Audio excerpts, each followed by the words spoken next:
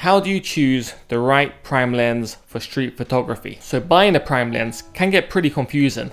There's loads of different options, different focal ranges, different speeds, and they're all at different price points. Worst of all, prime lenses can be pretty expensive, so you don't want to make a mistake and buy a lens which just ends up sitting on the shelf gathering dust for the next 12 months. But this is actually one of the questions I get asked all the time on social media, and it gets a bit confusing because some photographers swear by a 50mm or a 23mm or a 35mm, but what's right for them may not necessarily be right for you. So in this episode, I'm going to go through a couple of ways and tips to help you decide the best prime lens for your own style of photography. Briefly, before getting into this episode, you can really help out this channel and support it by hitting that thumbs up button. It really makes the world of difference on the YouTube algorithm. Also, if you haven't already, remember to subscribe. So let's get back to this episode. It's worth noting that for this episode, I'm not talking about specific brands or specific lenses. All the focal lengths I talk about are for full frame. Also, all the advice I give on this episode is based on my own experience doing street photography and travel photography for the past 5 to 6 years.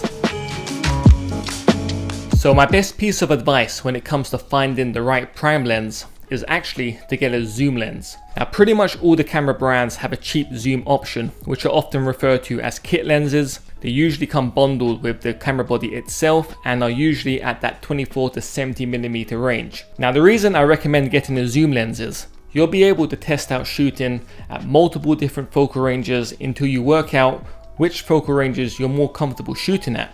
So you can shoot some shots at 23mm, 35mm, 50mm and so on, and after a couple of months of shooting at these ranges, you'll be able to work out which ranges suit your own style of photography and which ranges you just enjoy taking photos at. Now a really helpful method I use myself early on is to head out with your zoom lens.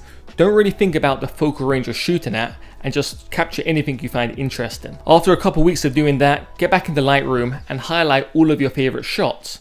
Now what you'll probably realize is most of your favorite photos were all taken at a similar focal range, and that way you can start to work out which focal range you're comfortable shooting at.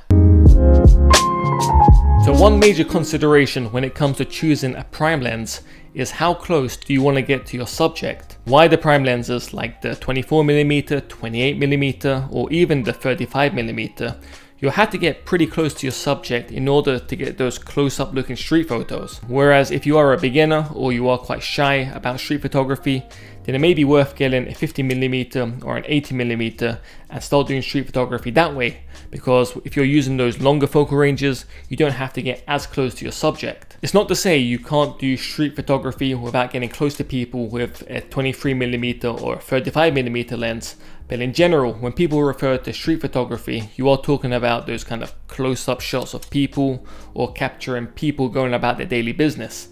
And it is harder to get those shots with say a 23mm because you have to get into people's personal space in order to take them. Whereas if you're shooting with say the 50mm, you can be across the street and capture the shot, and you're not really interfering with the person while you're taking a shot of them. It's also worth noting that wider prime lenses like the 23 up to the 35mm are a lot more versatile than longer focal ranges like 50 and above. So even with the 35mm, you can capture lots of architectural shots, you can do more landscape stuff and cityscapes, and on the whole, with that one lens, you can pretty much do every single type of photography. Whereas if you have a 50mm and above, it does restrict which types of shots you're going to get. And that's why if you're going to get one prime lens and it's going to be your first prime lens, I do recommend going for a wider one. 35mm is usually the point to go for. It's the reason why the Fujifilm X100V is 35mm, is because that focal range is so useful. Now where you shoot will play a massive role on which prime lens is going to be best suited to your photography. Now in cities like New York and in Tokyo, if you're shooting a portrait with say a 23mm or a 28 or a 35mm, it's easier to fill the frame, especially when you're shooting in portrait mode because of the high-rise buildings. Whereas here in London, if I'm doing street photography with the 35mm and I'm shooting in portrait orientation, I usually end up capturing lots of the sky, which I don't want to. And that's an example of how your location can affect which prime lens is right for you. That said, when I'm shooting here in London in marketplaces or in narrow streets, then I love using that 23mm because it allows me to capture a lot more of my surroundings. It allows me to add context to my images, add more story to my images. If there's a person in frame, then I'm able to get all the surrounding area, and that again adds to the story of the image. Whereas if I'm shooting that same shot with a 50mm, all I'm going to capture is the person itself and nothing around it. So it becomes more difficult to kind of explain the story of the image and add context to it. Another example is when I'm shooting on the London Underground here, or in public transports in cities around the world. I love shooting at those wider focal lengths like the 35mm because, again, as I said, it allows me to capture more of the surrounding area and add more context to my images. From my own experience doing street photography, I always recommend going for smaller, lightweight prime lenses over the larger, heavier ones. Now, the larger the lenses, the more you're going to be noticed and the less you'll be blending into the background. And as a street photographer, you really want to be blending into the street and not being really noticeable, because that way you're going to be able to capture people going about their natural business without really noticing that there's a photographer sticking a camera in their face. But if you're walking around with a gigantic lens, everyone's going to see you coming from a mile off, and that's going to alter how they act. Or worst case scenario, they just go back into their house, or they go back into their shop, or they go back into a building and kind of avoid you. It's also worth keeping in mind, if you are doing street photography, especially when you're traveling, you're probably going to be walking around for 5-6 hours a day. That's certainly how it is in my case. When I go out to shoot, I'm usually out for 6 to 7 hours, and when I'm traveling, it's a lot longer than that. And when you are walking around that long, every kilogram and every gram around your neck does make a big difference. So if I'm stuck with a gigantic lens all day long, it's going to tire out my hand, it's going to tire out my neck.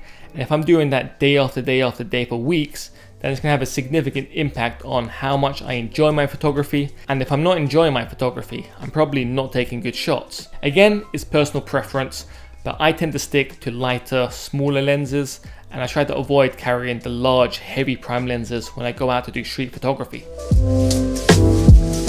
If you plan to shoot at nighttime, you're going to need a faster lens. And by faster, I mean lower f-stop. So the f-stop refers to the lens's aperture, and the lower the f-stop is, the more light your lens lets into your camera's sensor, which basically means you're going to get cleaner, better images at nighttime because you don't have to raise your camera's ISO that high. It's worth noting that fast prime lenses are usually more expensive. They're also larger and heavier as well. So I'd probably hold off getting a fast lens if it's going to be your first prime lens. Instead, I'd work out what my favorite focal length is first, before splashing the cash on an expensive fast prime lens. For example, on the Fujifilm system, there's the 50mm f2, which is a relatively cheap lens. It's also very small and lightweight. Fujifilm also have a 50mm f1, which is a lot more expensive, it's much bigger and much heavier. So in that case, I'd recommend getting that 50mm f2 first, working out if you really enjoy shooting at that focal range before stepping up to get that 50mm f1. So one final consideration, if you are shooting somewhere where it rains a lot, do get a lens which is weather sealed. Also get a camera body that's weather sealed as well. In my own case, I absolutely hate worrying about weather conditions when I'm out shooting, which is why I always shoot with weather sealed cameras and weather sealed camera lenses where possible. So to wrap this episode up, there is no one perfect lens. It completely depends on your own style of photography. If you're asking for my recommendation, I'd say get a zoom lens first, work out which focal ranges you enjoy shooting at, and then buy your prime lens accordingly. Or if you are going to go for a prime lens, I'd say go for a 35mm just because it's a more versatile focal range, and from that point you can kind of work out whether you want a focal range which is a bit closer to a subject, so say a 50mm, or if you want a focal range which is wider, so you can go for the 23mm or a 16mm or something like that. So hopefully you found this episode helpful. If you did, hit that thumbs up button, and if you haven't already, remember to subscribe. If you have any questions about buying a prime lens, drop them down in the comments below, or if you have any tips of your own, again, drop them down below in the comments. A huge thanks for watching this episode and supporting this channel. Stay safe, and I'll catch you in the next one.